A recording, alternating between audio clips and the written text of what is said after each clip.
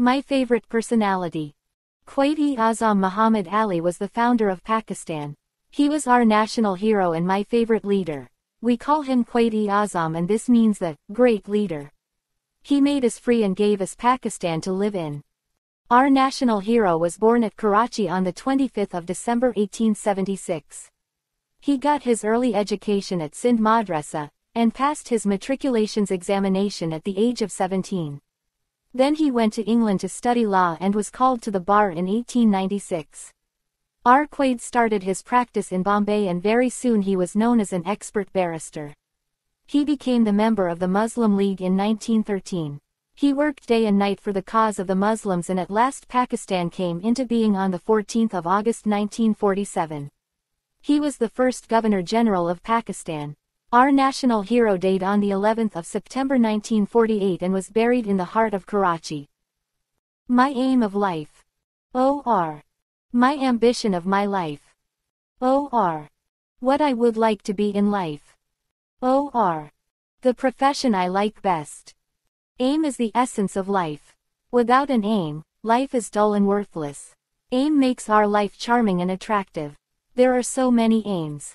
One wants to be a doctor. One an engineer, another a pilot, a player, a lawyer, a police officer, a businessman, etc. I think that teaching is a respectable job. So I want to be a school teacher. Education is the main problem of our country. More than 80% of our population is non-educational. Without education our country cannot develop. I shall teach the boys and girls of my country. I shall be punctual and regular in the school. I shall love my pupils and teach them like a father.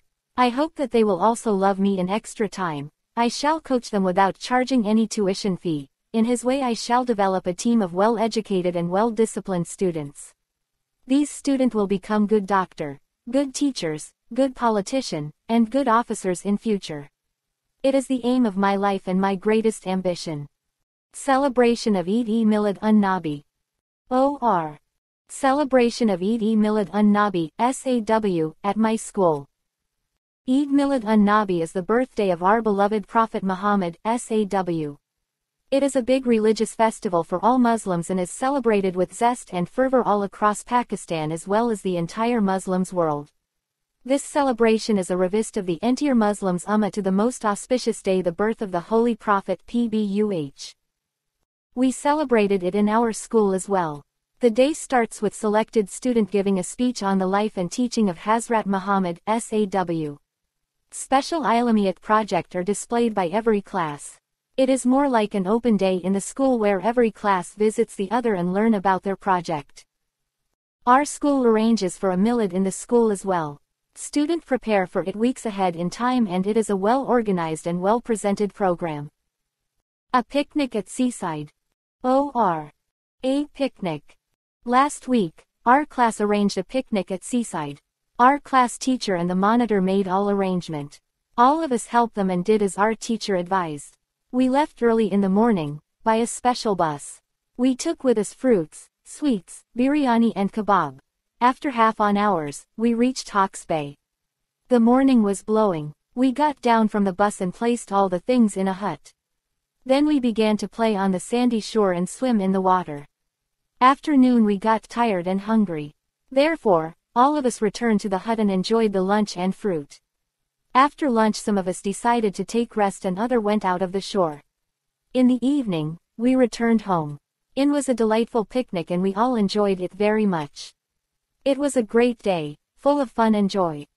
Recently flood in Pakistan. O.R. Flood in Pakistan. Flood is the natural disaster which causes massive destruction by overflowing of water. This huge amount of water come from heavy rainfalls and snow melting that burden the rivers and result in flood. Floods are common in Pakistan and affect Sindh and Punjab. Most monsoon season brings lots of heavy rainfalls that increases water level of rivers of Sindh and Punjab rive basins sink into water. Whenever it come it take away many precious lives, take home many poor and left people in misery. Flood take away many houses of people, they are forced to live under open sky. The shortage of clean water and food takes away of many. The other major problem arises the spreading of diseases. Waterborne disease become common and lack of medicine make situation worse. Infrastructure damage causes transportation problem.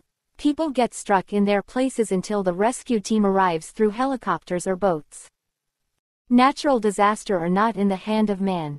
They can't stop them but can take measure to reduce the damage. Property's loss is amendable but a life loss is a loss forever. Government does take some action for it, but bringing back the life as it used to be takes years. War against terrorism. Terrorism in the broader sense is aggression, killing and destruction. It is a way of imposing the views through fear of destruction. Nowadays almost every country is facing terrorist activities in its territory. Pakistan is in a state of war against terrorism. The terrorist activities in Baluchistan and Khyber Pakhtunkhwa have been very vigorous in the previous days. They are still going on. The Pakistan army is at war with terrorists there. There are terrorist activities at the Afghan border. Our army is also facing them successfully. There are terrorist activities and target killing in various cities of our country. Suicide bombing is a new addition in terrorism. It is at its cling in Iraq. It is also prevailing in Pakistan. The recently incident at the Army Public School in the Peshawar. The terrorist entire the Army Public School in Peshawar killed the 135 students, 5 teachers and 300 students were injured in this incident. The beautiful innocent children's lost own life in the incident. This day was the black day in the history of Pakistan. In this incident the Pakistan army, politicians, religious scholars and all of people of Pakistan were very fierce agony and sorrow. Pakistan army fight the terrorist and killed the terrorist that learned the lesson in the army public school. The Pakistan government is fighting a war against terrorism at all fronts. It is now the order of the present time, to continue war against terrorism and not become weak at any front. An exciting cricket match. Or an interesting cricket match. Or World Cup 2015. Cricket is the very popular game in the world. Everyone see the most likely. In the recent World Cup 2015, 14 teams in a different countries played in this World Cup. Pakistan and India team in same pool B. The match between South Africa and Pakistan was very exciting. Pakistan had not been won for South Africa in the World Cup history. This day unfortunately weather was not fine and the match started 6 a.m. at local time. Pakistan won the toss and elect to bat first. The opening pair didn't give good performance. The Sarfaraz Ahmed first match in the World Cup he played well and Misbah-ul Haq also well in this match. The rain started between the match. In this case the match 47 overs. The whole Pakistan team was bowled out for small total 232 or so. After that South Africa started batting. Pakistan met with success in the first over. Muhammad Irfan got 1 wicket. South Africa player out early 1 by 1 but later excitement and tension came over them. South Africa captain still stay on the pitch and fight. People started praying for Pakistan team. But the bowling pair Wahab Riaz and Suhail Khan gather courage. Suhail Khan took out A. Flat de Villiers' wicket for 76 runs and took home the Pakistan team to a great success. Pakistan won this match by 29 runs. It was a great memorable match in the world. Patriotism. Love of one's country is called patriotism. Almost everyone loves his country. A person does not love his country or works against is called a traitor to his country. Everybody hates such a person and he is liable to serve punishment, even death. The patriotism calls for doing our duties honestly, sincerely. We should try to build our country strong and prosperous. Patriotism demands us that we should care for our country as much as we can. Pakistan, our homeland and motherland, is one of the best countries in the world. God has bestowed on us great blessings. We should be thankful to God for our country. If we love our country intensely, we can make it a heaven on earth. The spirit of patriotism should prevail in our country. Patriotism is one element of our faith. It means a Muslim should be patriotic to his country. A person who betrays his country is liable to severe punishment. Everybody hates a traitor. Nobody weeps for his death. To betray one's country is a great crime and a sin. We should love our country and always be patriotic to our country. I pray to God that all the traitors of our country are damned to hell forever. Science and its blessings. O.R. The wonders of modern science. O.R. Science is a blessing or curse. Science is a knowledge about that facts of nature. It not helps in understanding the natural phenomena and natural force but also gives a way of discovering new things for human convenience. Science has made human life easy and comfortable. It has discovered many inventions which are being used all over the world. It is now possible to prevent many infectious diseases. Has discovered many inventions which are being used all over the world. It is now possible to prevent many infectious disease through the application of science and medical technology. The standard living has been changed because of the use many scientific inventions in everyday life. Science has also made our traveling comfortable. We can travel in railways, ships, motor cars and aeroplane.